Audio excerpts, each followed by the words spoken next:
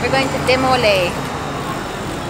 Decided on Mexican food, and it's actually a brand new restaurant.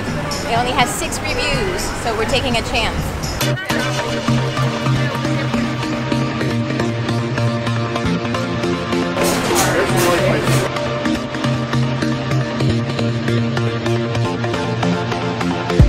Any place where I get to eat with my hands is always a big plus.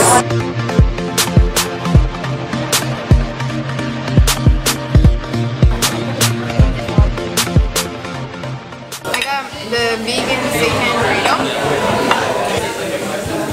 I've had 3 vegan burritos since I've been here on this trip.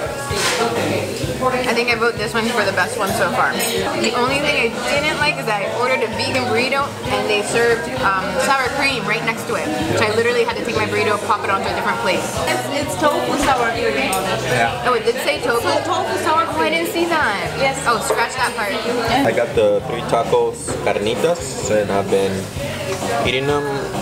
I find the meat very dry, so I added a lot of hot sauce. We also ordered a guacamole and chips, and it came with a salsa, but not a typical salsa they usually get at typical Mexican restaurants. It was a creamy salsa with no dairy. It was absolutely fabulous. For my burrito, my meal, I thought it was excellent. I'd give it a thumbs up. I would probably eat here again, but mainly for that dish. And the only thing I did was not like so much was that they charged me for rice and beans inside the burrito, $1, which is super cheap, but it's rice and beans. You just should shove it in there anyways, without getting charged for it, because otherwise it would just be a seitan burrito with no other stuff. So yeah, okay, so thumbs it up. You're a chatterbox. Excuse me? So at least I talk instead of like I'm let me focusing. contemplate. Yeah, you need to contemplate, you need to think about stuff. But when you talk, you're just like, Anyways. so Yeah. it was bad. And then that's it, and you're done. But yeah, that's all. It's straight to the point. My carnitas were terrible. They were dry. The only thing I can say about them is, yeah, they were crispy on the outside, what they're supposed to be. But apart from that, it was like chewing on a chew.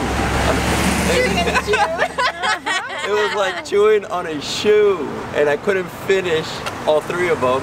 Now it's a no-go for me. See? Quick and easy. It's because yours was awful. What do you think Ellen has to say? Let's find out. I had 3 tacos with cactus. It was called Napoles. And I was really curious because Lorena said usually the cactus tastes super good because she had it once, it was homemade and was delicious. And I have to say, the cactus itself, it is nice. It's maybe like paprika or something with some spices, which I like. It was just my tacos were cold.